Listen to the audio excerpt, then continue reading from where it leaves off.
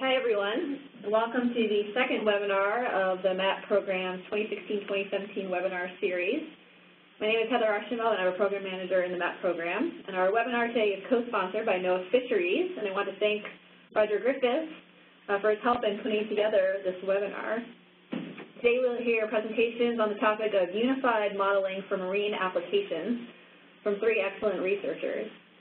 Before I introduce our first speaker, I want to first let you know that this webinar is being recorded, and we'll be posting it on our MAP webinar webpage along with PDFs of the presentations. And we'd like to encourage you to participate. We should have plenty of time for questions and answers after each presentation, and potentially some additional time at the end for more general discussion on the topic of unified modeling. All phone lines will be muted during the presentations, but if you'd like to ask a question at any point during the webinar, please use the raise hand feature in WebEx. And to access this feature, you can hover your cursor over the tab at the top center of your screen and then click the participants button followed by the raise hand logo. And at that point, a hand icon will appear next to your name in the attendee list. And at the end of the presentation, I can then unmute your phone and you can ask the question. Or alternatively, you can submit your question at any time in the chat box. So without further ado, I'd like to now introduce our first speaker, Dr. Charles Stock. Charles is a research oceanographer at the Geophysical Fluid Dynamics Laboratory in Princeton, New Jersey. And he's working to understand and predict interactions between marine ecosystems and climate on timescales ranging from seasons to multiple decades. He carries out this work through the innovative application of DFDL's models to assess the impact of climate on marine ecosystems, as well as the development of next-generation marine ecosystem models for DFDL's Earth System models. Charles, are you there?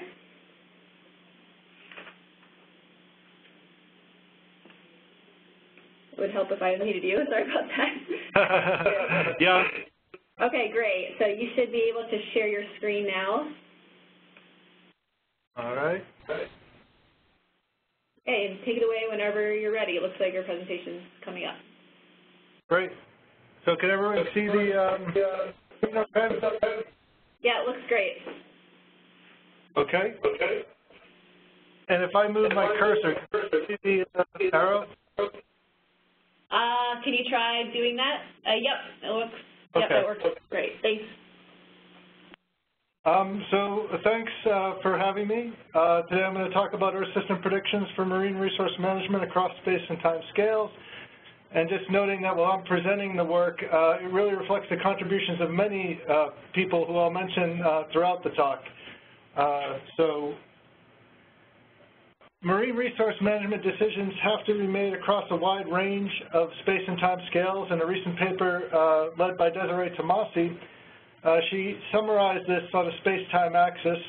The x-axis on this plot here is time scales from days to centuries in space, up from very local 10-kilometer scales up to planetary scales.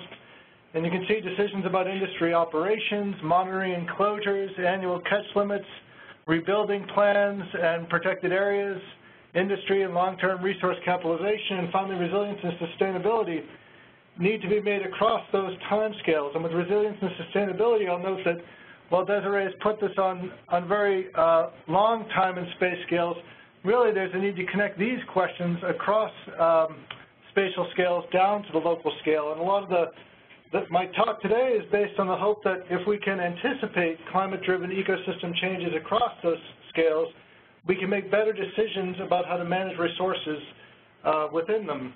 And I'll talk a lot about how we're trying to combine existing tools, modeling tools, and also make progress in sort of new frontiers in order to fill this kind of challenging space of environmental prediction. The backbone for most of this work is a global climate model. This is not always sufficient to answer all the questions that we need to answer, as I'll talk about, but it's often the starting point, and I think in Kirsten's and Isaac's talk, you'll hear that as a common theme.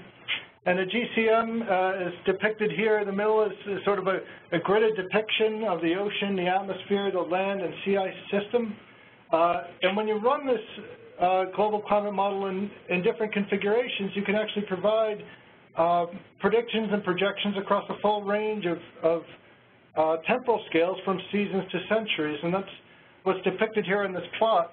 On the top of the plot depicts the running of a model like this in a seasonal prediction mode.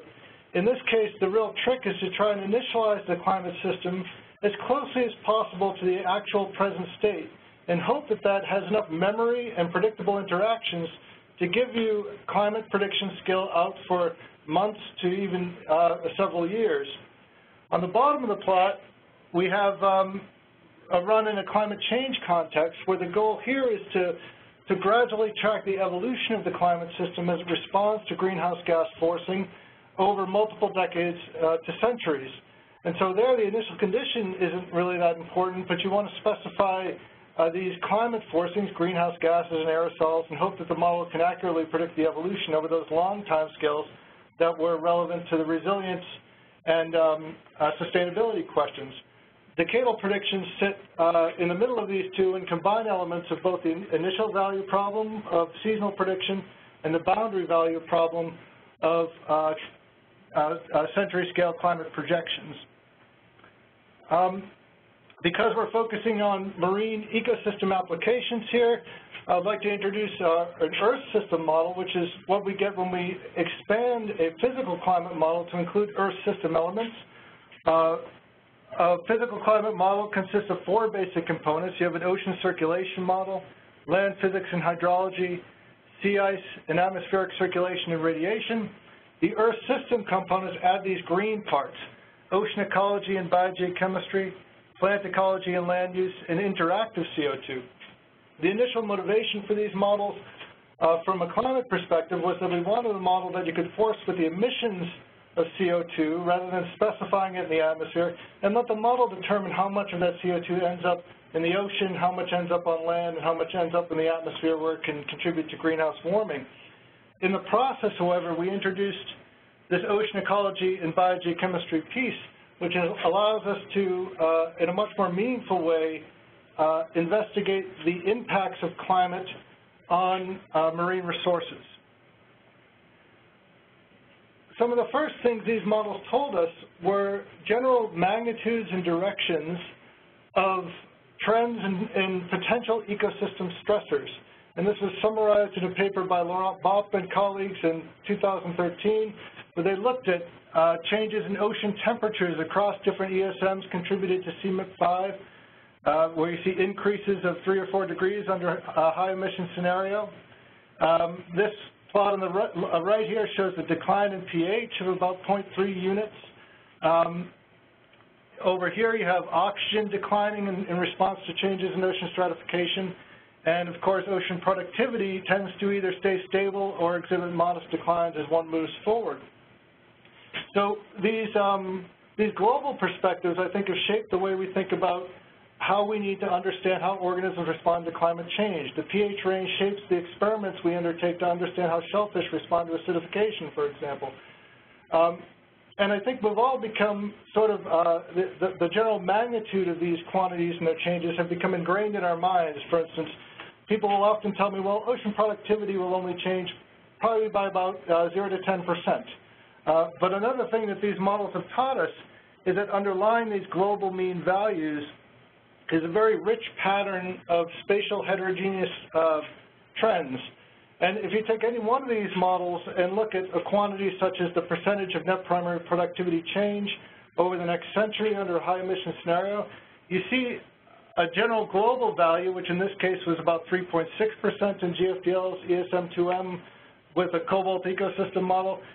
And underlying this mean trend is a really intense spatial heterogeneity where, despite relatively modest global mean values, there are regions here which undergo 10 to 20% changes, or over 25%. Furthermore, as we add ecological realism to these models, they've been very persistently suggesting that the regional changes will become amplified at higher trophic levels. And here I've shown the percent change in mesozooplankton productivity, which are essentially fish food, the primary food item for the larval stages of many fish and the primary food item for the adult stages of forage fish. And you see those 25% changes at regional scale often become 50% changes at regional scale. So we're talking factors of 2 in changing baselines in these cases. Of course, zooplankton are great, but what we're really interested in is what are the potential implications for changes in fisheries catch as we move forward in time. For this study, we were able to leverage a prototype 1/10 of a degree global Earth system model that we could run for about 50 years and use it to study the relationship between plankton productivity, like those mesozooplankton I showed, and fisheries catch as provided by a new Sea Around Us database on different large marine ecosystems, which are these coastal areas that are shown in this plot on the left-hand side. And to make a long story short, what we find is that catch is much more closely related to those higher trophic level properties, mesozooplankton productivity, export flux, than it is to net primary production. And this is a relationship with net primary production here. You see a relatively weak relationship. The correlation is about 0.47. And this is a model that relates, a trophodynamic model that relates the fish catch across systems to those higher trophic level trophodynamic processes. As a result, when we try and project potential changes in fish catch forward in time, we see that the magnitude of the projected percent change in catch is similar to those mesozooplankton values. Rather than getting changes that are order of 10 to 20% as a maximum for regional change, we get values that can approach 50% in some regions. So a key overarching result from this line of work in moving our system models from global trends into regional patterns is that climate change may produce regional changes in marine ecosystems that greatly exceed the off-sited global mean patterns. I think this fact is already shaping our attempts to develop climate-resilient management strategies, but if we want to move beyond simply including climate buffers, safety buffers, we really need to do better and really try and quantitatively constrain regional changes in fish yields and ocean productivity in a better way than we have. This is a hard problem, and there are many reasons why it's a hard problem. I've listed 3 of them there: stubborn regional biases in global climate models. It's hard to get detailed regions right when you're also modeling the entire globe. The impacts of unresolved local scale processes that aren't resolved by these GCMs, which often have resolutions of around 1 degree. And uncertainties in ecosystem responses to climate drivers. I'm going to switch gears for a moment and talk to you about some of the ways we're trying to whittle away at these limitations, starting with these impacts of unresolved local scale processes. Each of those regional patterns of change that I showed on the previous plots often has a very detailed underlying set of mechanisms that drive it. And you can actually use even a coarse resolution Earth system model to understand those mechanisms. This is a nice example that was led by Ryan Rikacheski together with John Dunn here at GFDL. Ryan noted that in the California current system, which is shown in this box here, the nitrogen in the system was projected to increase with climate change. And this is, if you read across the top of this plot, this is the 1860 nitrate concentration, the end of the next century nitrate concentration under a high emission scenario, and the difference. And you see, in general, the surface nitrate decreases across the whole North Pacific Basin, but it increased in the California current system. And if you track the nitrate in that control volume, you see it increasing here on the bottom. Ryan was able to isolate the driver of that as being a systematic increase in the age of the source waters that were being upwelled in the California current system. Essentially, with the stratification developing over the North Pacific Basin, waters were subducted further away, traveled further across the North Pacific Basin before upwelling in the California current, and along the way obtained more nitrate and lost more oxygen. So there was this dynamical biogeochemical shift that was causing this increase in nitrate and productivity in the California current. But the model was too coarse to really understand all the regional implications of this pattern. So the approach we took was a downscaling approach, and I think you'll hear more about these sort of approaches from Isaac and Kirsten, where we applied this biogeochemical forcing to a high-resolution regional simulation, which actually had the same biogeochemical dynamics within it. We've implemented the GFDL biogeochemistry into a ROMS regional model here. And that model can actually, for the first time, capture chlorophyll values that range from 0.1 in the oligotrophic limit of the offshore boundary, all the way up to 10 to 20 milligrams of chlorophyll in the core of this upwelling system here. And what Ralph Dussen has implemented, scientists at Rutgers, is some simple perturbations which says, okay, well, what is the effect of these biogeochemical perturbations that we might expect? And so we perturb the nitrogen and the oxygen together. He perturbed just the nitrogen and perturbed just the oxygen. And what you found was the hypoxic volume on the California current under the control scenario was this black line here. But when you perturb both the oxygen and the nitrogen together, the hypoxic volume increased to this red line here. Most of that increase was due to the direct effect of decreasing oxygen in the source waters, which is this blue line, but it was augmented by the added effect of increasing the nitrate in the system, which increased the productivity and also tended to decrease the oxygen. So that's one example of trying to connect those scales. Another one is one that's underway as part of a CPO COCA project, where we're looking at the potential impacts of similar dynamic physical and biogeochemical shifts along shelf boundaries on the ability to affect the productivity of the Northeast U.S. shelf ecosystem. A recent paper led by Vince Saba really highlighted the potential for the source waters that enter the Gulf of Maine and Northeast U.S. shelf to shift from source waters that involve a mix of Labrador shelf water, which is this cold, fresh water that comes around the Grand Banks and along the coast, and Atlantic tropical slope water, which is derived from the Gulf Stream and coming up much warmer and different nutrient content, a shift away from Labrador slope water towards Atlantic tropical slope water under future conditions. And that actually tends to augment the warming one experiences in the system, but it's unclear what that does to the Earth system dynamics, the biogeochemistry, and the productivity of the system. So here we have another regional domain developed by our colleagues up at Rutgers, Enrique Kirchner and folks, where we are now again running GFDL's biogeochemistry within that regional domain and starting to explore the effect of this change in source waters in a similar way to the example that I just showed you. And I think the key question here is how will these changes in biogeochemistry affect the ecological production units that the Northeast Fisheries Science Center has defined as a basis for their ecosystem-based management activities. So hopefully, over the next 6 months, we'll be putting forth some results, initial results of the impacts of these climate-driven shifts in water masses on those properties. Lastly, I'll point out an example that, if you look at this last plot here, you see we're resolving shelves much better, but there are still many critical regions that lie beyond the reach of these regional ocean simulations. Particularly, you can barely make out all these critical estuarine systems along the coast of the East Coast here, including even ones as large as Chesapeake Bay, which barely show up. And for a model that has about 5 to 10 kilometer resolution, they're hard pressed to really fully simulate the dynamics in those estuaries. In order to try and meet this challenge, we sort of recognize the fact that despite the fact they're very small in scale, they're often very rich in observations. And this plot here shows a plot of the number of CTD casts taken over the last 30 years in Chesapeake Bay. And if you count up the number taken each summer, it usually numbers between 300 to 600 CTD casts per summer in Chesapeake Bay. And you compare that to what we normally observe across the entire shelf, and you realize that these are really intensely observed systems.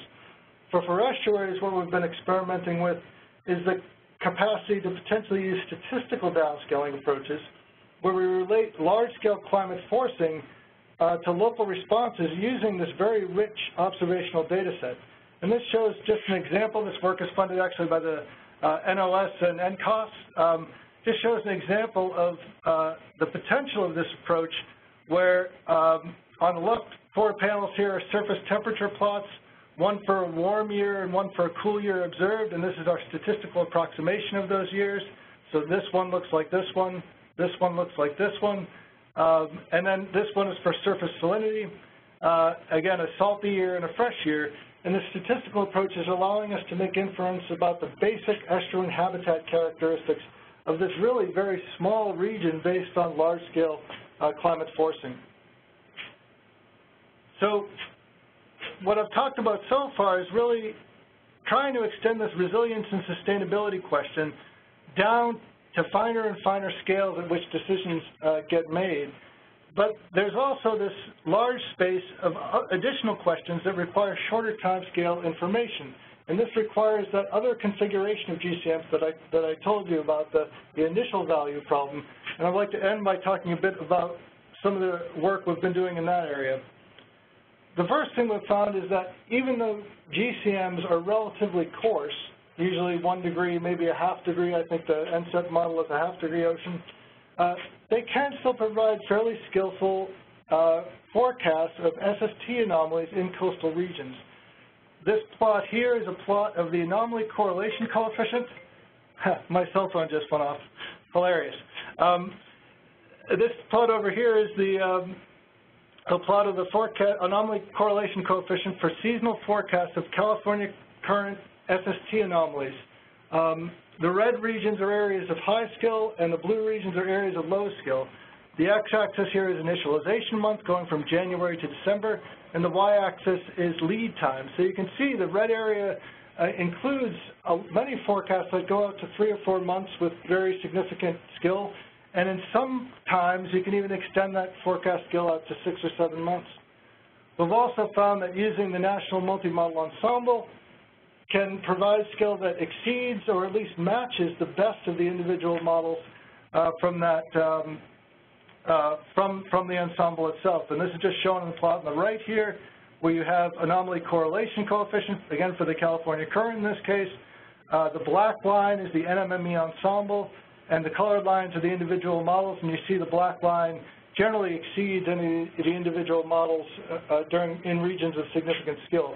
This was work led by Gail Herveau in collaboration with Mike Alexander at Esrel. So we actually have fairly skillful environmental predictions over even shorter time scales. How do we use it?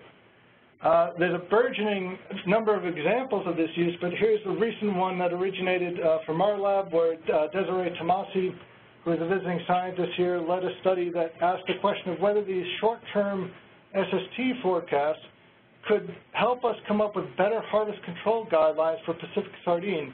Pacific sardine is a small pelagic fish. It fluctuates strongly with the environment. If we could anticipate those shifts a little bit better, perhaps we could catch more fish or at least better protect the stock from collapse.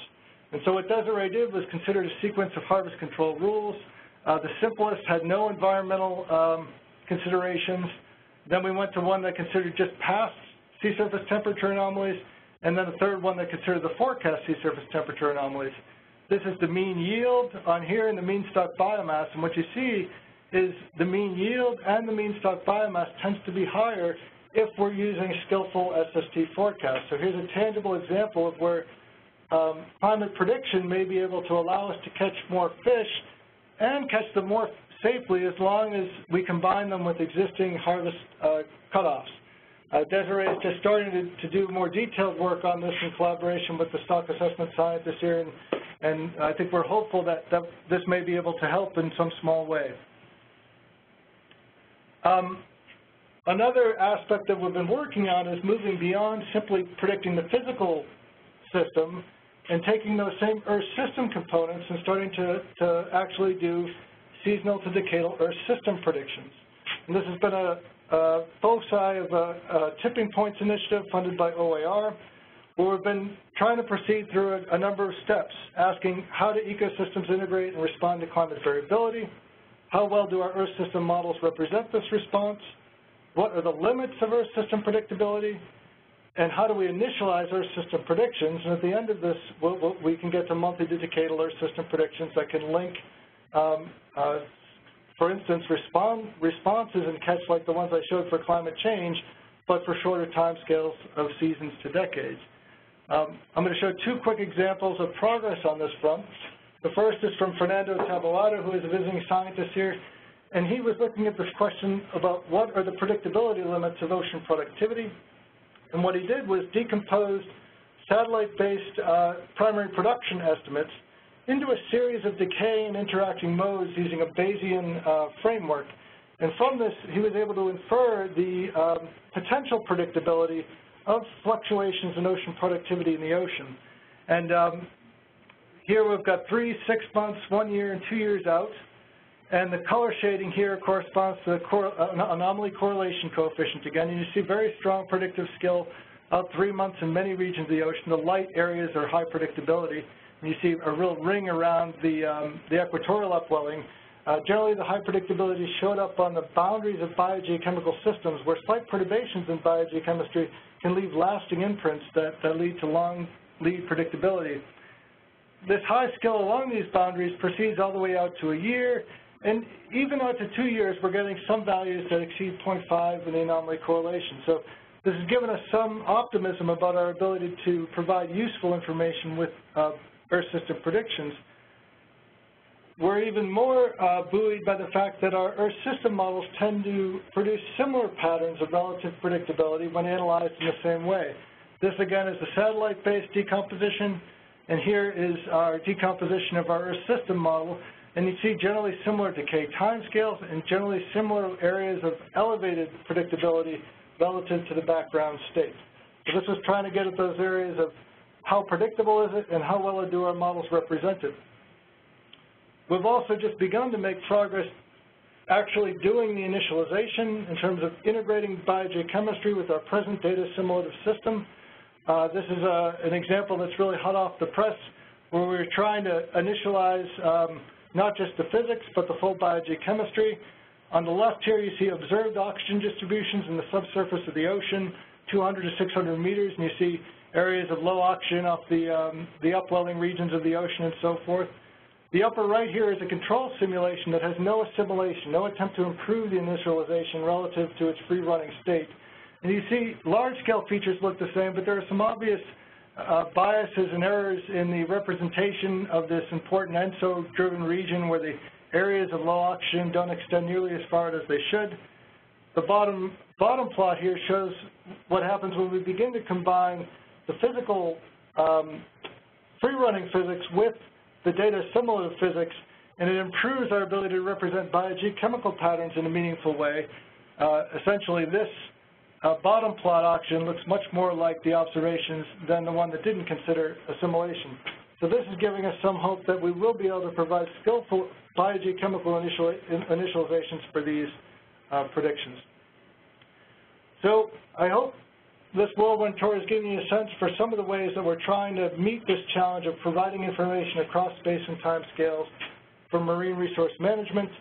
A couple things on the horizon that I'm fairly excited about. The first is seamless Earth system prediction across space and time scales. And what this is, we've been sort of downscaling the ocean, but we haven't really been downscaling the land and the atmosphere, and we haven't really been doing it in a seamless way. So our colleagues at Rutgers who have been doing this with have actually now started to work with our ocean model developers here to develop regional ocean modeling capacity within MOM6. And we're combining that with an already developed regional atmospheric capacity to hopefully provide a really holistic Earth system downscaling that includes not just the ocean. That could include holistic linkages between terrestrial and ocean systems. We've been making good progress in incorporating dynamic nutrients so that we can model coastal eutrophication and pollution in addition to climate drivers of ecosystem change. We've been adopting our estuarine downscaling approach to the forecast-driven mode in the hopes that we could provide seasonal predictions of things like Vibrio and sea nettles and estuaries. And lastly, working towards not just having mechanistic plankton ecosystem models that can be related to fish, but actually having global fish models that can really connect all the way up the food chain to understand those regional changes in baseline fisheries productivity. That's all I have. I'll just end with a quick acknowledgement of some of the diverse funding sources we've used. Of course, a lot of this is funded by base funding through NOAA, but we've been able to leverage many different contributions from different parts of NOAA and elsewhere, including CPO, to try and get this work done. So thank you very much. Charlie, thanks so much. That was really excellent, really exciting stuff. While everyone in the room considers whether they have any questions, I just want to remind folks on the line how to ask a question. So you can hover your cursor over the tab at the top center of your screen, and that's just say Viewing Climate Program Office. And then you can click the Participants button and then the Raise Hand logo. and then I'll see a hand logo pop up next to your name, and I can unmute you and call on you. So are there any questions from anyone in the room?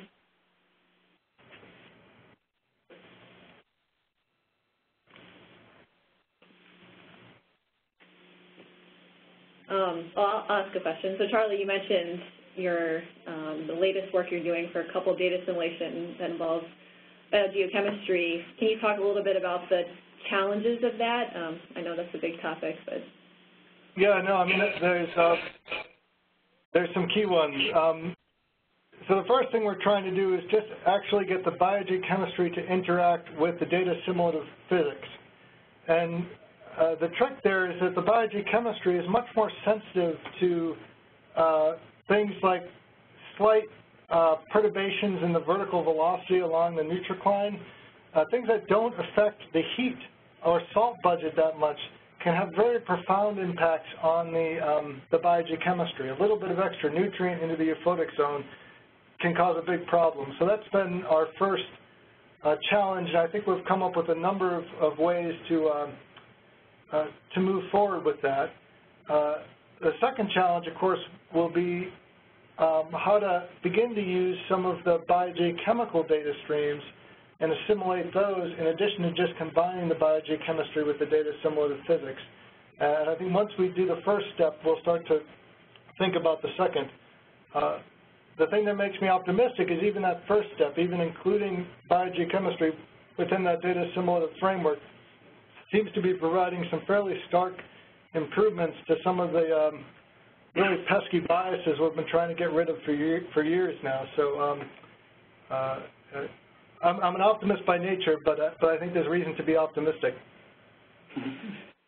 Great. So I see we have a question from Tim Schneider. Tim, I unmuted you. You can go ahead and ask your question. Yeah, hi. Can you hear me okay? I'm over the computer.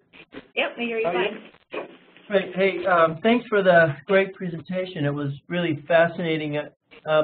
You seem to employ a lot of downscaling in your work, and having given some thought about it from a land, surface, water resources perspective, you know, there's lots of approaches. I'm curious what approaches you've employed to do your downscaling and what sort of best practices and lessons learned you guys have found so far.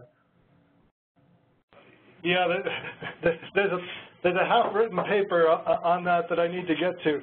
But so we've kind of tried to use both global modeling approaches and downscaling. I think both have strengths.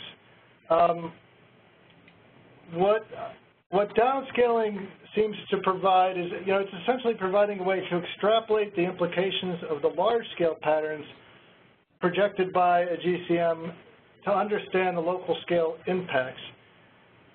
A challenge seems to be that a lot of times the regional biases in global climate models make it difficult to do that in a straightforward way, because you essentially end up with a fine-scale biased result. And so we've been working on different ways to both downscale and potentially bias correct those simulations. I think ultimately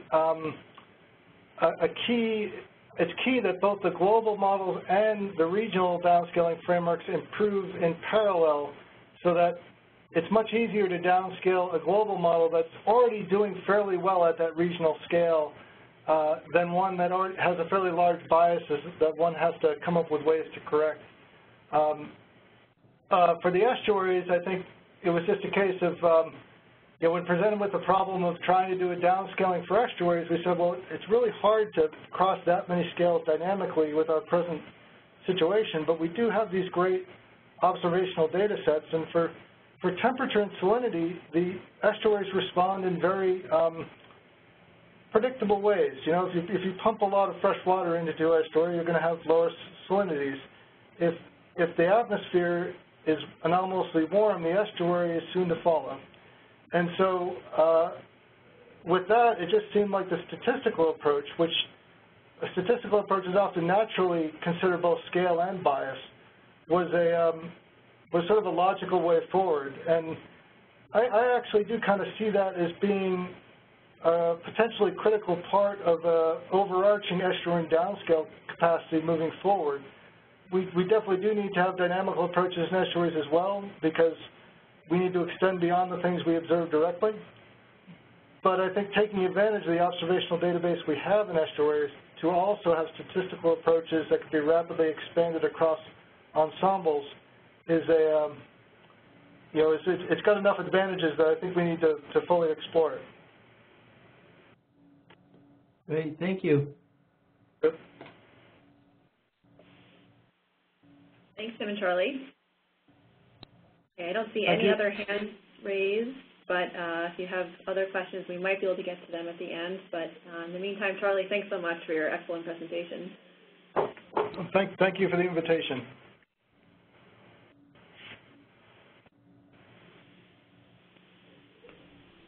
Okay, so our next speaker is Dr. Isaac Kaplan, and Isaac, you should have control or ability to show your presentation. And while you get your presentation loaded, I'll just introduce you. So Isaac is a research fishery biologist at the Northwest Fisheries Science Center in Seattle, Washington.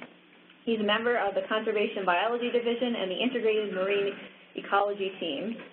His recent focus has been in two areas. The first is the development of Atlantis ecosystem models that simulate food webs, fisheries, and oceanography. And then secondly, contributing to JSCOPE's seasonal forecast of ocean conditions for the Pacific Northwest. JSCOPE has been used to forecast ocean physics and biogeochemistry up to 6 months in advance and to predict habitat for sardines in areas likely to experience ocean acidification and hypoxia. His ongoing work relates these forecasts to Dungeness crab and Pacific hake. And whenever you're ready, Isaac, take it away. Great. Thanks very much, Heather, and thank you to you and Roger and the MAP program for inviting me to give this talk. So my talk is about JSCOPE, which is JASAO's seasonal coastal ocean prediction of the ecosystem. Let me just check and make sure Heather can see the slides okay. Yeah, it looks great. All right, great. I want to acknowledge co-authors, in particular Samantha Sedlecki, Al Herman, Nick Bond, Tam Wen, Jan Newton, and Simone Allen on this talk. But as usual, there's a large cast of characters providing many different parts of this project. And I also wanted to acknowledge funding right off the bat: University of Washington, NANUS, IUS, PMEL, NOAA FATE, of course NOAA Northwest Fisheries Science Center where I am, the Coastal Modeling Group at UW, and JASAO, which is the joint institute between NOAA and University of Washington. So the goal of JSCOPE is really to make forecasts up to 6 to 9 months in advance for the California current. Our model domain is shown here. We're really covering the Pacific Northwest, so the coast of Oregon, Washington, and parts of British Columbia. And we're really able to leverage two existing products. One is the Climate Forecast System, or CFS, that we're using to force the coarse scale physics for our region, giving us some predictability up to 6 to 9 months in advance. And then, as I'll talk about more in a second, we're able to use a regional ocean modeling system, or ROMS, to downscale these results. And from my perspective in a fisheries agency, really getting to the level of coastal processes important for our coastal fisheries on the shelf and continental slope is really crucial, and that's the downscaling that Charlie was just talking about. Again, as Charlie mentioned, there's this great paper that Desiree Tomasi put together, really thinking about the spatial and temporal scales across which we make marine resource management decisions and across which forecasting can be of use. And if you can see my cursor, for JSCOPE in particular, we're thinking of forecasts on the scale of month and on the spatial scale of tens to hundreds of kilometers. And in a fisheries context, this is really important, in particular for industry operations, and then for questions about monitoring, spatial closures, and then in-season adjustments to when and where fisheries can operate.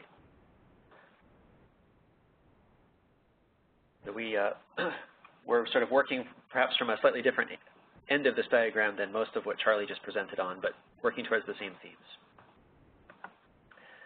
So JSCOPE is committed to producing forecasts and releasing them via the web. So if you want, you can go to our website, which is shown here on the bottom, take a look at some of the forecasts. This is the most recent forecast we made. which was initialized in April of 2016. Typically, we have an ensemble of forecasts in January, initialized in January, and then another one initialized in April. And you can see the types of variables that we're predicting: bottom oxygen, chlorophyll, sea surface temperature, and bottom pH. And then we're also coming up with some synoptic indices that are related to how the ecosystem functions and how our fisheries respond. In particular, the upwelling index is shown here, animated across the bottom panel. And this is, maybe this is also a contrast between the sort of global models that Charlie was showing you and the spatial scale that's particularly relevant to our nearshore fisheries. And that's what the downscaling via ROMS is giving us here. So let me just talk a little bit more about the components of the system of JSCOPE. Again, we're using CFS, we're using the climate forecast system, which is giving us information, but at the scale of about 50 kilometers for the ocean. Samantha Sidlecki, in particular, has integrated this with the ROMS, the UW Cascadia setup from Parker McCready's group. Sam has improved the oxygen and detritus handling, in particular for the ROMS, and this gets us down to about 1.5 kilometers resolution, again, which is really critical for the nearshore fisheries. I'll talk some more about that in a minute. As a first step, Sam Sidlecki and Simone Allen have developed empirical relationships to translate from physics and oxygen to pH. And then most recently, they've started dynamically modeling pH and aragonite saturation state using JSCOPE. And then, as I'll show you in a minute, we're also creating empirical relationships between sardine presence or sardine distribution and forecasts from JSCOPE.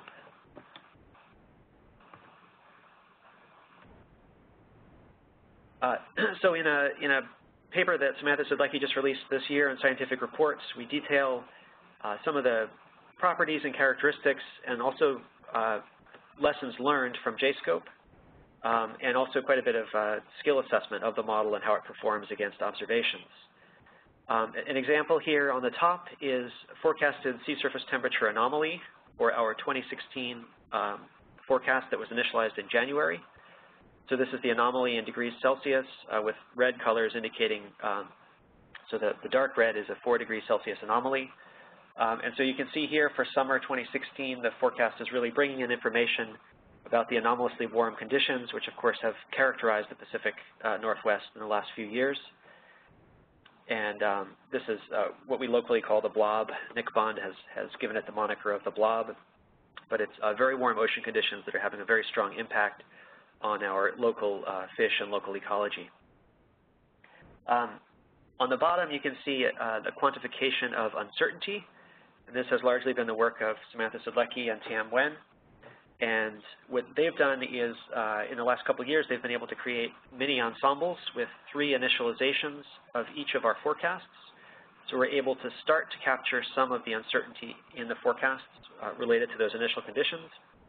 And so here, essentially, the dark blue areas are the areas of higher uncertainty, which is essentially a measure of the coefficient of variation around the members of this ensemble. And so the dark blue colors or darker blue colors in March and April here off Washington represent a 10 to 15% coefficient of variation or uncertainty, as opposed, and that's in March and April. And then in May and June, we see larger uncertainty, in particular off Oregon, again at the level of about 10% variation between these members of the ensemble.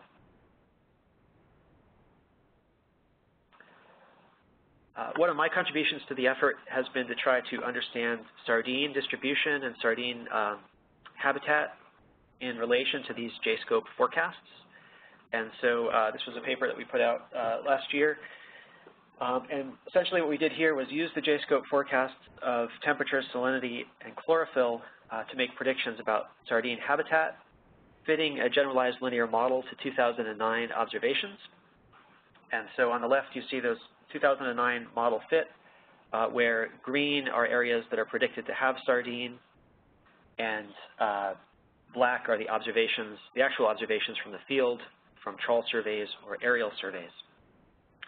The critical thing here is that the model in 2009 in that left-hand panel is able to predict that sardine will make their summertime migration up into Canada, up into the waters off of Vancouver Island, which is one of the critical factors that's relevant to the fishing industry, in particular the Canadian fishing industry, and then also to fishery management for this shared stock. So we fit the model for 2009, and then we evaluated the model skill in 2013 and 2014, and observed pretty good skill. So we tend to measure skill using AUC. So the AUC scores were about 0.85 and 0.96 for August 2013 and August 2014, indicating that most of the time the model is correctly predicting that sardines stay in U.S. waters in the summer, and most of the green, or most of the sardine habitat, is predicted to be in U.S. waters, which matches the observations. So the gray dots off the Canadian waters indicate that trawl surveys were done, but sardine were not observed in those locations.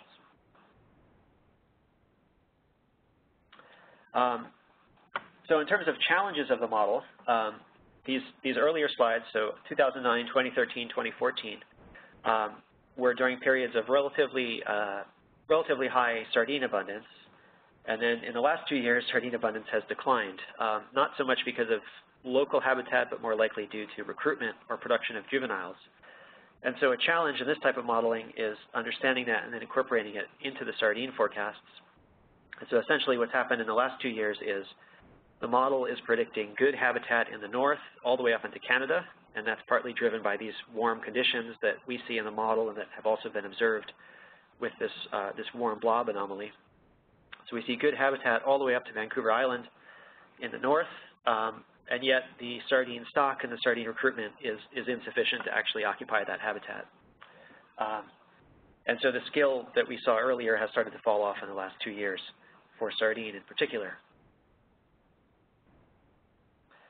And so what we've done most recently is go back and think very carefully. Initially, we picked sardine because empirical observations suggested that sardine, which live in the surface, are very responsive to changing surface conditions, especially sea surface temperature. And so what we've done is we've gone back to the skill assessment, which we now have available to us from the 2016 work, and we now understand that our JSCOPE system has much better predictability of bottom conditions, so in particular bottom temperature and bottom oxygen. So these plots show you sea surface temperature versus bottom temperature and bottom oxygen, where the correlation as a measure of skill is shown here, with significant correlations above 0.5 for both bottom temperature and bottom oxygen for much of our coast. And so we've really gone back to the drawing board and tried to think about what are the species and what are the fisheries management issues that can benefit most from this most skillful part of the forecasts.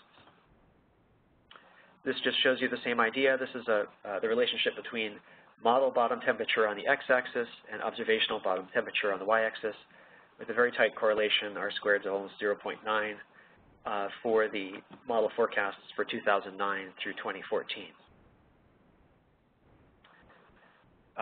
So our effort now is really to focus on the species that are living near the bottom, or at least in mid-waters, and not surface fish like sardine. One of the projects that we've just started focuses around hake. This is one of our largest fisheries on the West Coast, tens of millions of dollars typically each year. And hake are not a surface fish. They're considered either a ground fish or a mid-water fish. And they are known to respond to water temperature and then also to the strength of the undercurrent. And so I won't talk a lot about that, but we're trying to combine some of the early thinking about hake distribution, for instance by Agostini et al., where this diagram is from, combine that and test the skill of JSCOPE to measure and predict hake distributions. The other species that we're focusing on is the most valuable fishery on the West Coast right now, which is Dungeness crab. It's typically close to $200 million fishery on the West Coast, and Dungeness crab are known to respond to bottom oxygen and bottom temperature. Of course, the adults are living on the bottom. Larvae can be up in the water column, but the adults are spending their life on the bottom. And we know that, especially in the summer, there are hypoxic events that lead to wash up of dead crabs on the beach, so mortality events. And then work by Keller et al. Has illustrated that crab are in higher abundance in areas with higher oxygen concentrations, And then work by Froelich et al. Illustrates that activity levels increase, in particular when oxygen is low. On the right here, illustrating that there may be some sort of intolerance of low oxygen conditions for Dungeness crab.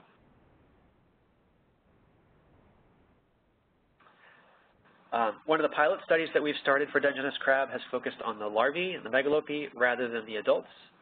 This is the work of Susanna Officer. It was a pilot project this summer, and she was able to fit generalized linear models, finding significant relationships between nitrate, gradient, which is a proxy for distance to the oceanographic front, aragonite saturation state, salinity, and phytoplankton, relating that to megalopy. And she was able to have a fair amount of skill, moderate skill, to predict presence of crab larvae and megalopy in red. So red are the observations where the crab were observed, and blue are the areas where the model is predicting that crab were observed.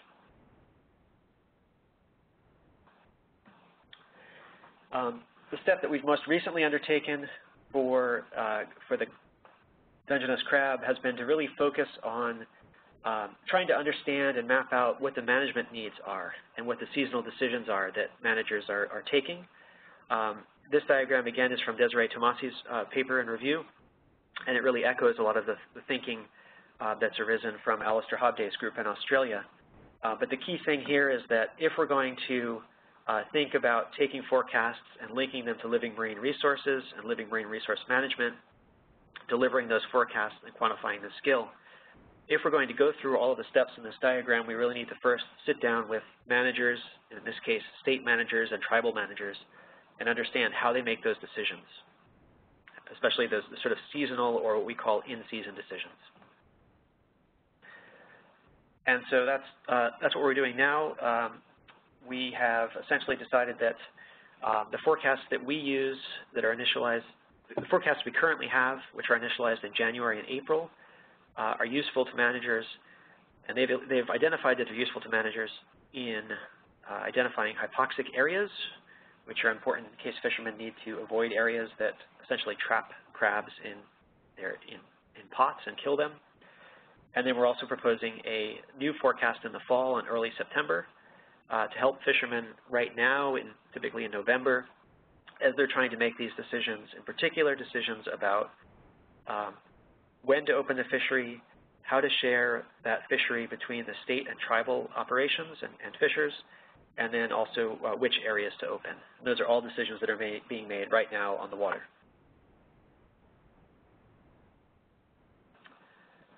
So I just want to conclude with a few main points here. First of all, we have forecasts 2009, 2013 through 2014, and now into 2016. In Samantha Sedlecki's paper this year, we're demonstrating substantial skill on the seasonal time scale out to about 6 months, in particular in the subsurface variables, and certainly for variables relevant to fisheries and ecosystem management. We're really lucky to be able to take advantage of CFS and to improve on ROMS applications from University of Washington. We're able to take advantage of the network that NANUS in particular has with stakeholders and the real-time observation network that they have available to us. And the current efforts are really focusing on species, particular midwater and benthic species like hake and Dungeness crab. And thank you very much. Heather, thanks a lot. I'm not sure if there's time for questions now or later, but I'm glad to answer any now or offline. Great. Thanks so much, Isaac. So are there any questions for Isaac in the room? Jay. Sure. Yeah. Hey, Isaac. Jay Peterson. I noticed you're using anomalies or presenting anomalies on some of the plots. Do the models resolve actual values pretty well for temperature and oxygen, and would those be valuable for being able to predict sardine and habitat and maybe for some other species? Right, yeah, so all of these models, all of these models have biases, and a lot of what we've done and a lot of what we did in the 2016 Sedlecki et al. Paper was really quantify those biases and understand them. In particular, the JSCOPE ROMS right now tends to be warm, very warm in the summer, several degrees warmer than observations, which is, of course, why we focus on anomalies rather than the actual absolute degrees Celsius.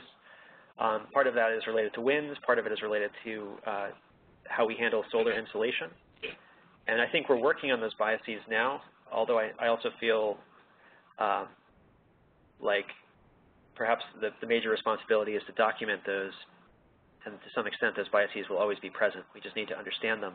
The sardine example is a good one where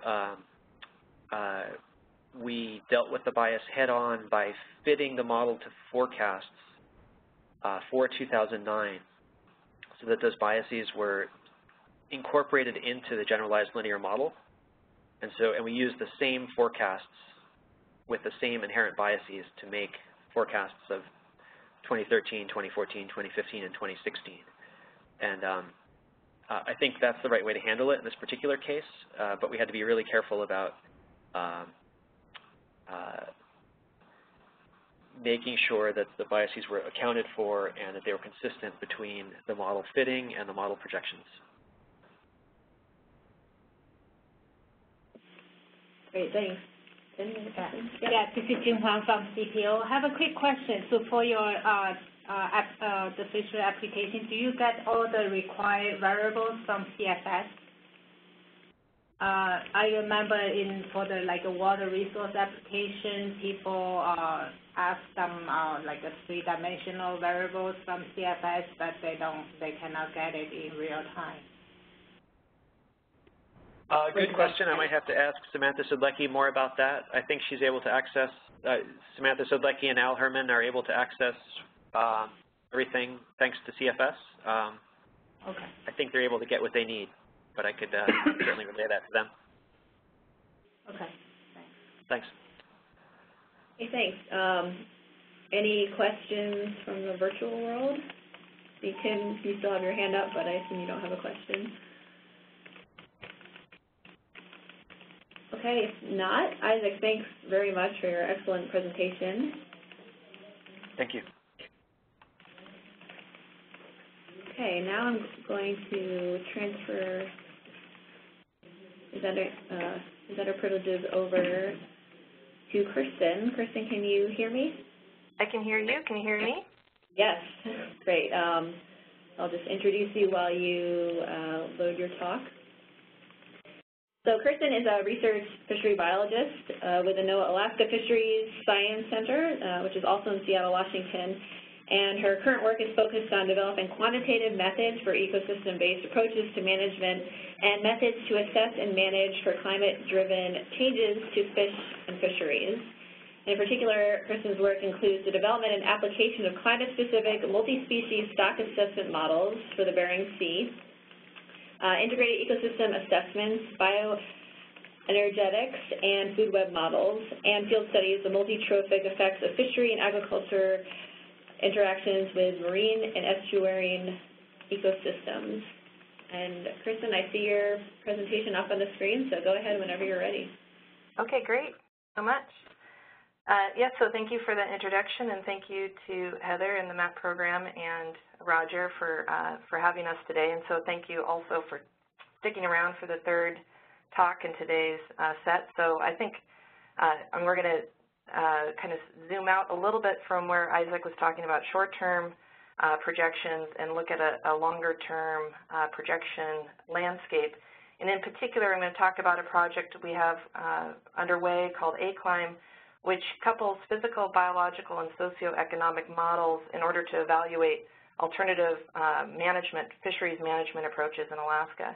Before I begin, I'd just like to acknowledge my co-authors on this project, on this talk and on the project, in particular Ann Hollywood, who is a co-PI, lead PI on it, as well as the broader ACLIMB team, which includes about 19 different researchers at the University of Washington, at the Alaska Fisheries Science Center, and at UAF, University of Alaska. And this is a team of researchers that are involved in physical and lower trophic modeling and research, as well as biological modeling in terms of ecosystem models, as well as folks that are working on socioeconomic models. And so it's a real great team to be working with to address this question.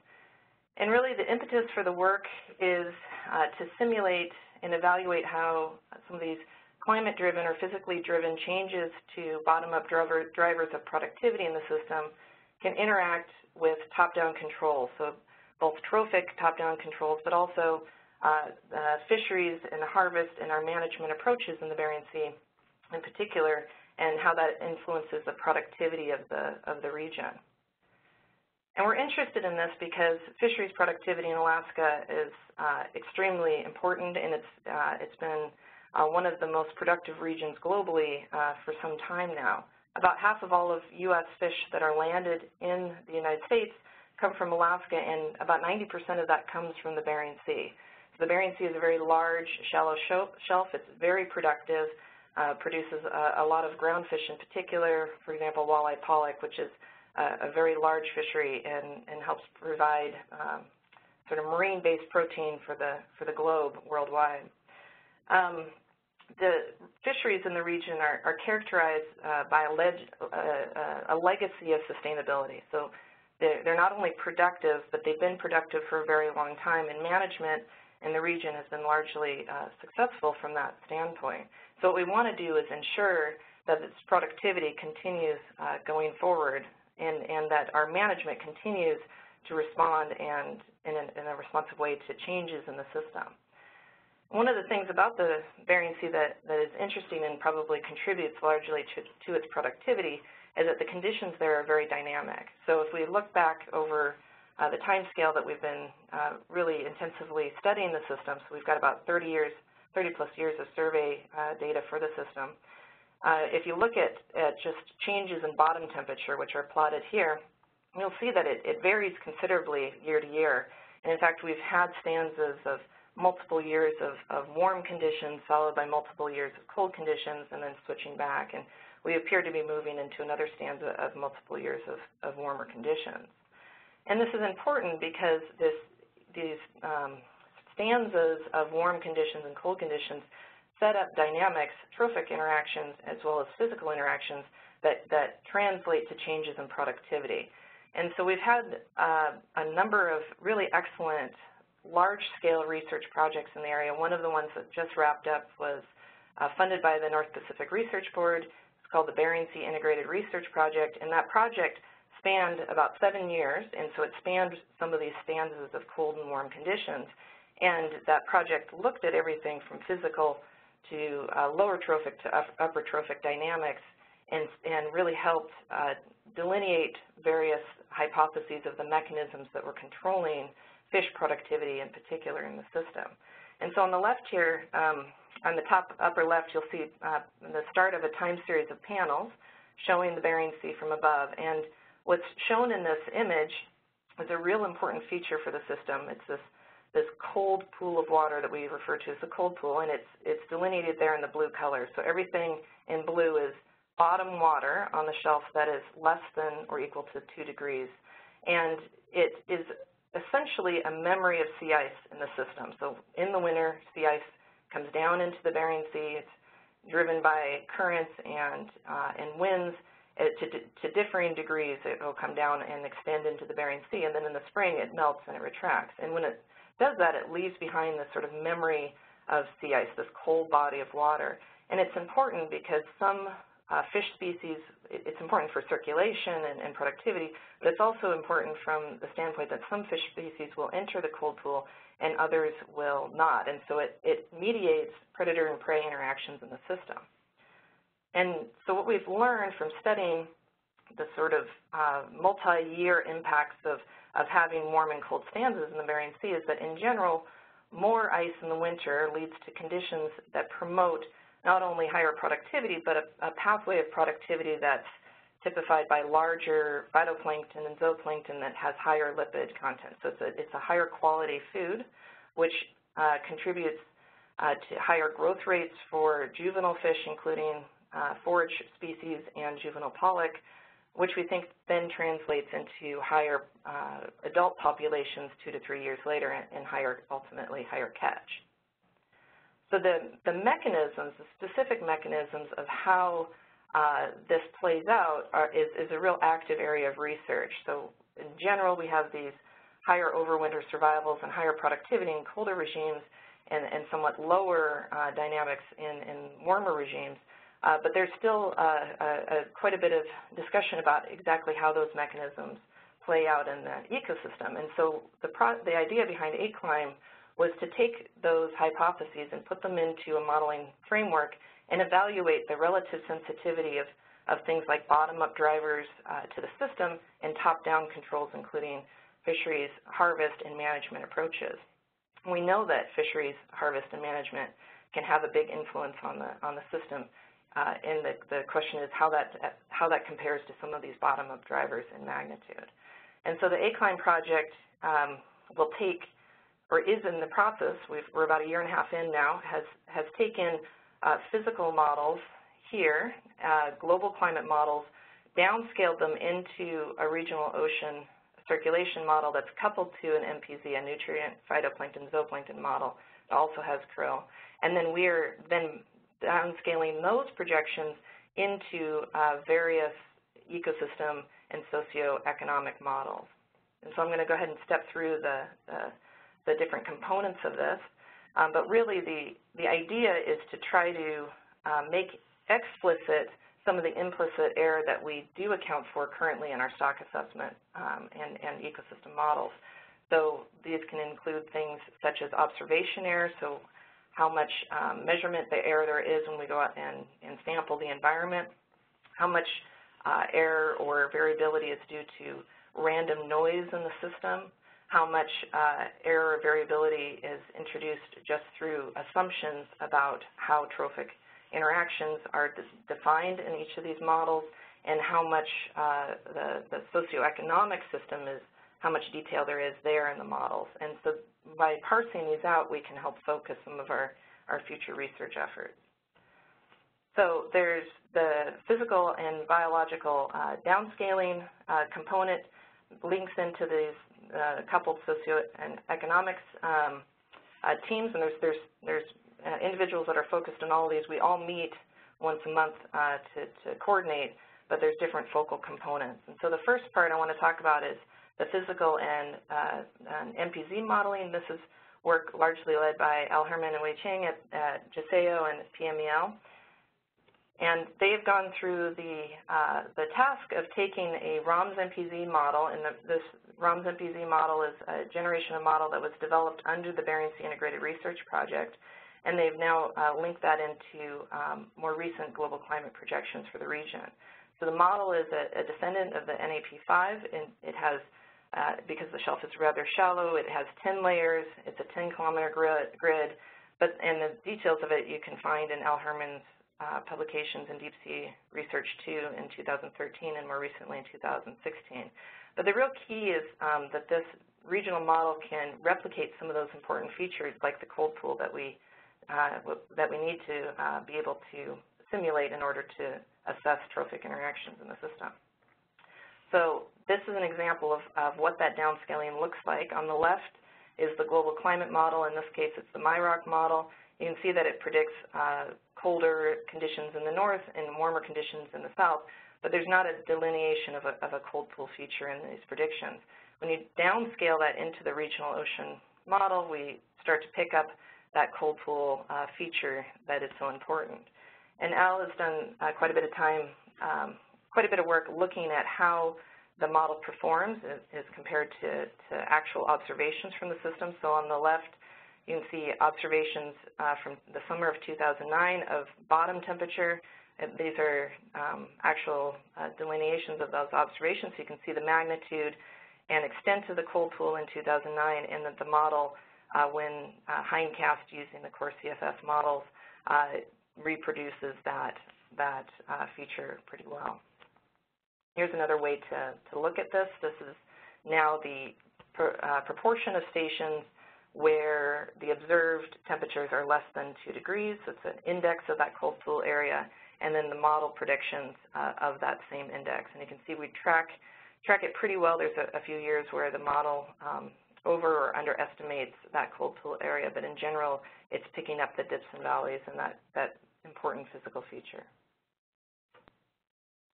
So what we've done for the ACLIME project is we've taken the hindcast of that model, which is shown here in the red, and each of the lines is the annual value for, in this case, mean bottom temperature in the summer, and then the thicker line is a 5-year running mean.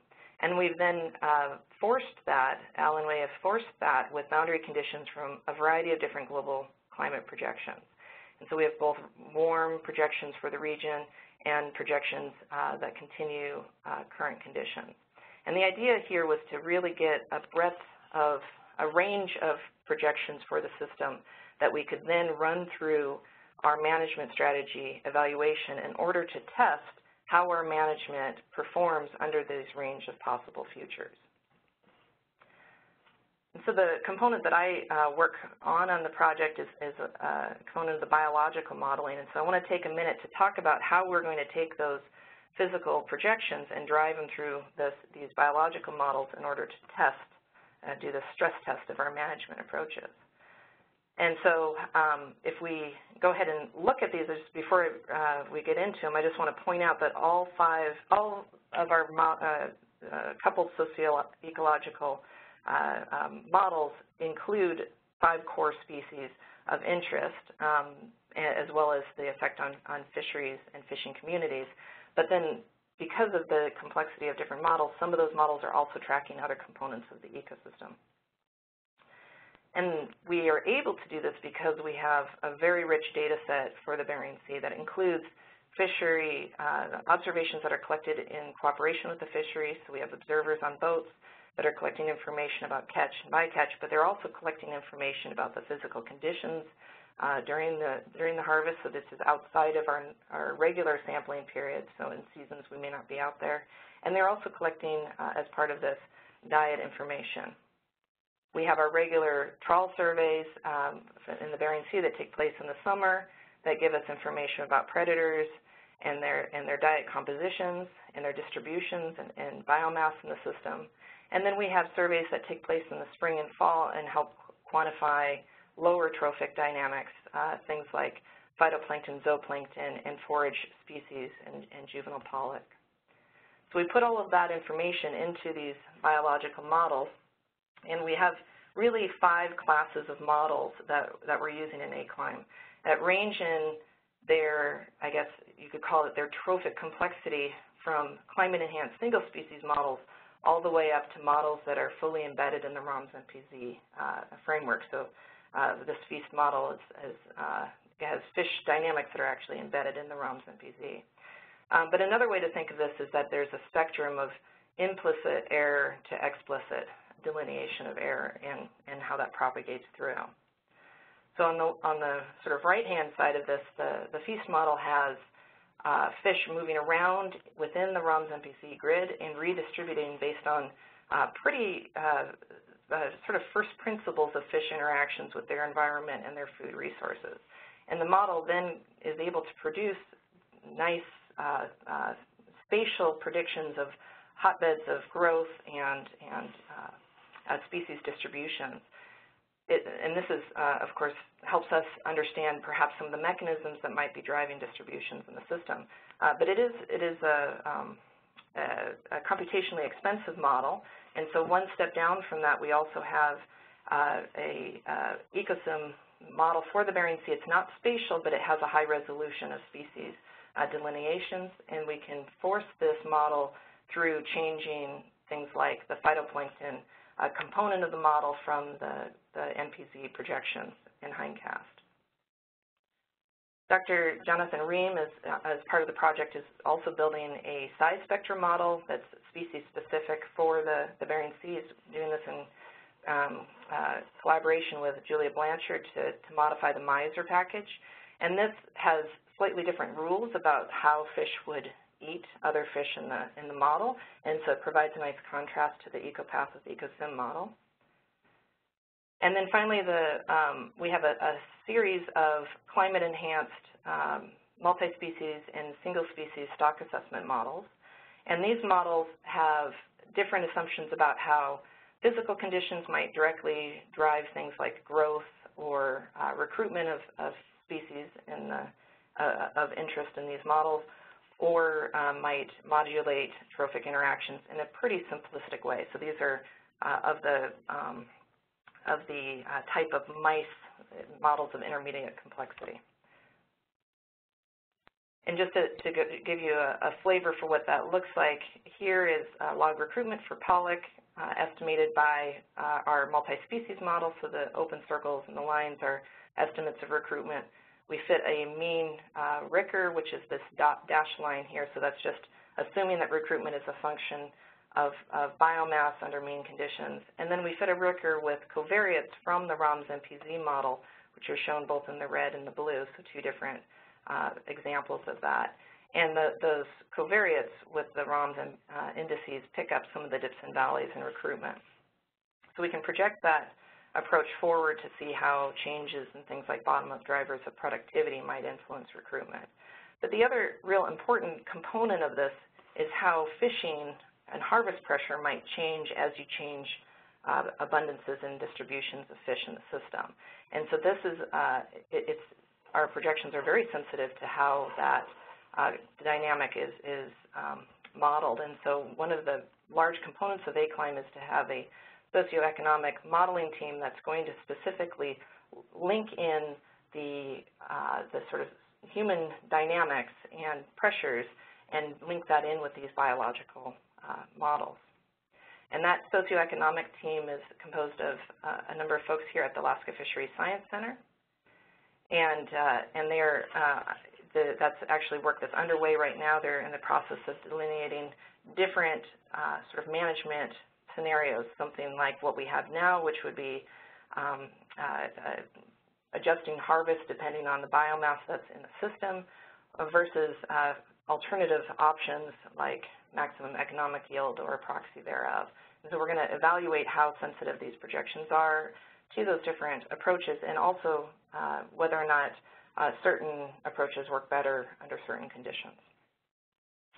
So far we've been up and running for about 1.5 years, and we've encountered some challenges in doing the project, as you might expect, but I think they have not been insurmountable. So one of the bigger challenges was selecting the global climate models we want to use in the analysis. We went with a sort of a megaphone approach. We wanted to bracket the range of possibilities.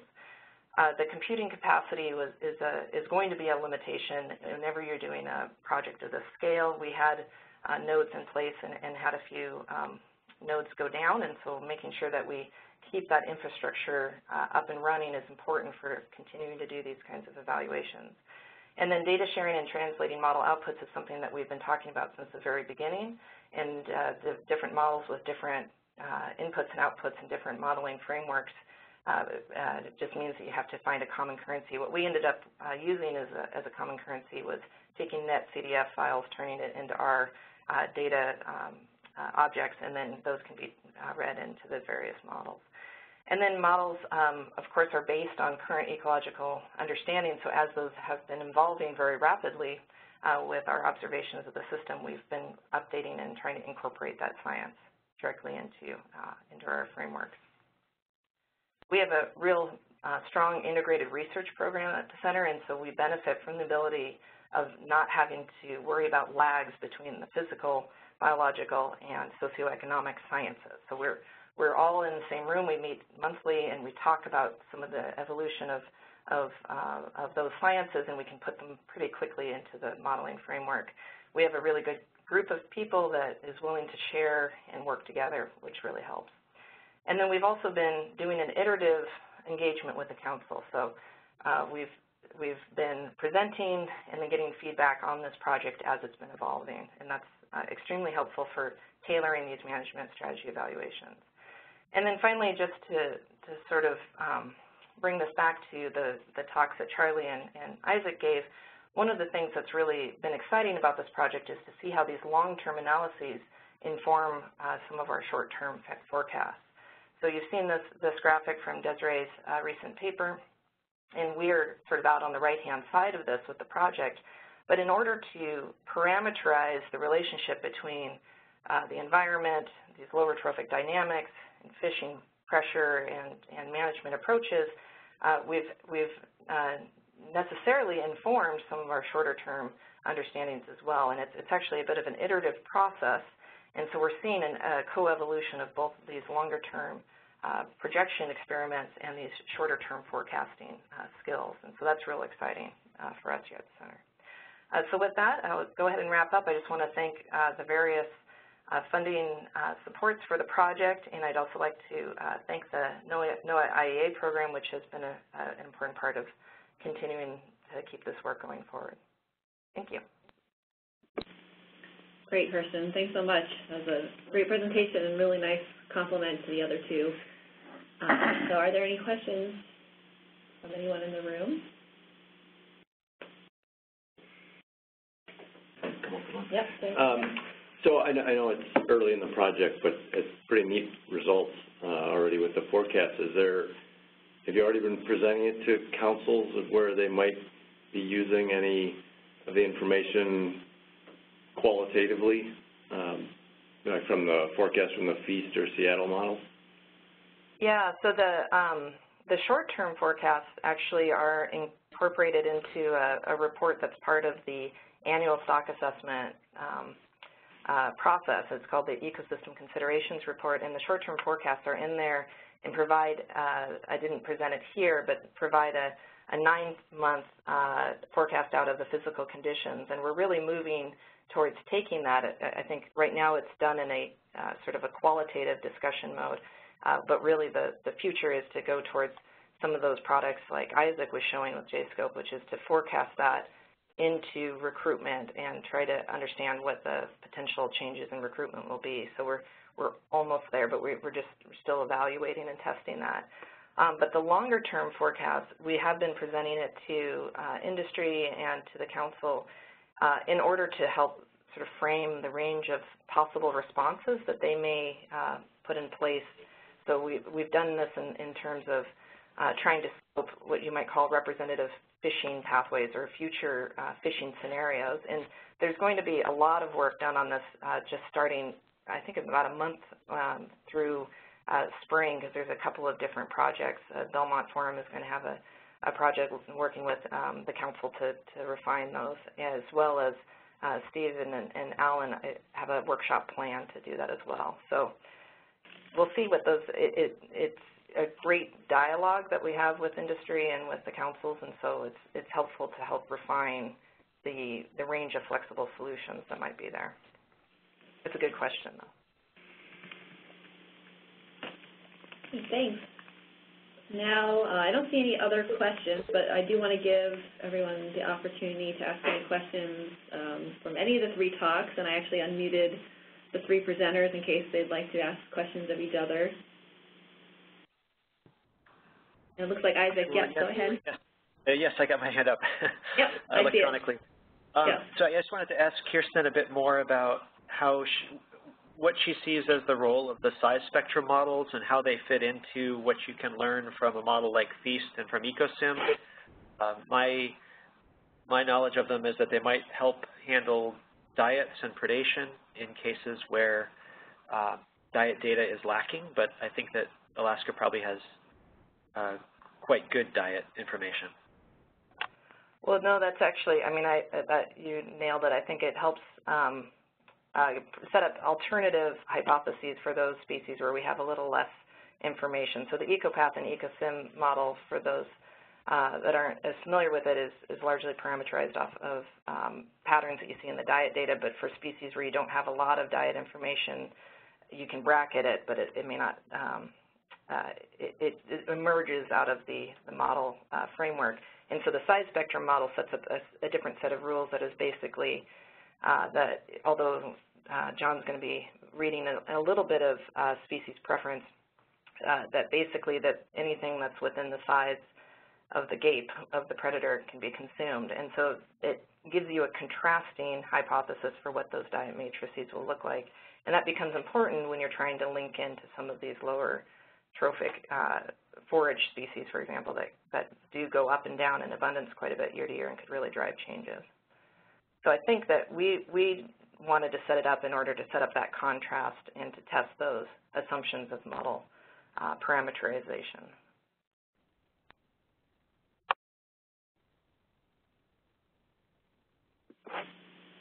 Great, Isaac, thanks, and Kirsten, thanks for your answer. So I'm not seeing any more questions, unless there's one. Oh, Jay has another question. Sorry to drag this out. It was for Charlie. I didn't, early on, you presented some Chesapeake Bay and Northeast Shelf examples, and then we saw great examples in the Northwest Pacific and Bering Sea, and you think there's more low-hanging fruit for opportunities to do this kind of work in Southeast Atlantic or Gulf of Mexico or Southern Pacific? The data and resources there in terms of what you're aware of or people you've talked to, or is it kind of what can be done in the regions that are currently have this kind of information? No, I certainly think that the efforts can be extended to other regions. I know that in the Gulf of Mexico and Southeast, there's been some work at AOML, and actually the domain that we're using for the Northeast U.S. COCA project actually includes the entire Gulf of Mexico and Southeast U.S. shelf as well. It just proved tractable to only do that really quite large domain. So I think that there's a potential benefit there across regions. The South, did you mention the South Pacific? So I meant like Southern California current. Oh, okay, got you. So I know the domain that we're using out in California and the one that the Santa Cruz folks are also using covers quite a bit of, kind of extends down to the Baja Peninsula. And yeah, so I think the existing projects would cover parts of that, and of course, creating a regional model is, it's a doable problem. It's not, I wouldn't call it easy by any means, but it's a doable thing to get one kind of up and running in proof of concept mode. I think the challenge is kind of getting to the levels that both Kirsten and Isaac were talking about, where you've gone from proof of concept to something that starts to inform strategic and perhaps tactical management decisions. And that the bar that these systems have to get over, I think, to be able to do that is, well, we haven't defined it clearly. I think it's a pretty rigorous bar. Proof of concept is doable. Getting into management is a heavy lift. Great, thanks. I had a question. One more question. Sorry. Charlie, this is Dan Barry. I had a question for you on one of your early slides with the CMIP-5 model results. It seemed like for the time series for net primary productivity, the two GFDL models and the NCAR, the CESM with biogeochemistry didn't really show much of a change in NPP, but all of the other models had kind of a global crash in NPP. And I was just wondering why that is. I mean, it seems like the more sophisticated models that have BGC in them were not really agreeing with perhaps the just more coupled climate models that maybe don't have as advanced biogeochem. So all of them were coupled models. They do have a range of complexities in their ecology. I think within the existing uncertainty in the ecosystem formulation, it's possible to get global values that either stay stable or decline by about 10 to 20%. But the crash was really only about 10 or 20% in the global mean, and we're still as a community trying to reduce that uncertainty, and things like the temperature dependence of particle remineralization become very important to the direction of that sign. The more important thing, though, is NPP remains uncertain because the ecosystem can compensate by recycling more nutrients. The things that drive fisheries yield, like mesozooplankton and the export of detritus to the benthos, are actually, the models more robustly agree that those will go down in the future. And that's because they're mostly more closely linked to the fact that at some level, everything's dictated by how many nutrients get into the euphotic zone. If that decreases due to increasing stratification, there's only so much what they call export production that one can create. So you can change the amount of primary production by recycling more, but you really can't change the amount of export production. So the NPP uncertainty is still there, but I'm not sure it's the most relevant quantity. And the most relevant quantity, there's more agreement. Okay.